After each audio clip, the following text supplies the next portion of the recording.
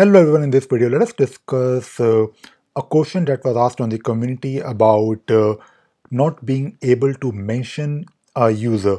So there was a question on the community from Nathan, and Nathan is asking about uh, that the mentions does not fill in a user. So it is actually quite a common problem. Basically, in Jira, when you are, let us say, trying to mention another user, you can use at the rate sign, and you can start typing the name of the user, and the name of the user will appear in a small pop-up. And most likely this is due to lack of permissions. In Jira, there is a concept of global permissions. If you take a look at this page, if you go to the Jira administration, and then if you go to the system tab, you will find one option here called global permissions. If you click on global permissions, you will be taken to this page where you can configure some permissions globally. So these global permissions are different from your permissions on the project level. The permissions that you will set here will be applicable across your Jira instance.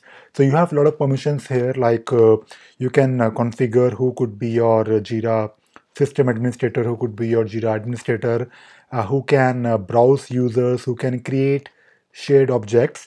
So the permission that you need to probably check is browse user permission. So what you need to do, you need to basically make sure that the users who want to mention other users are here in this particular list of browse users. So on the right hand side, you can see here that currently anyone who is part of Jira administrators group, Jira service desk users group, and Jira software users group will have this browse users permission, and it actually means that they have the ability to select a user or a group from a pop-up window, as well as the ability to use the share issues feature.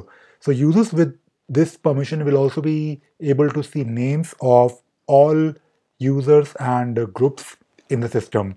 So this is the permission that you need to probably check, and if you think the permission is missing, you need to just add the permission here. So if you let us say want to give this permission to a specific group of users, so you can do that using this option here, and then those users should have the permission to select the users that they want to mention.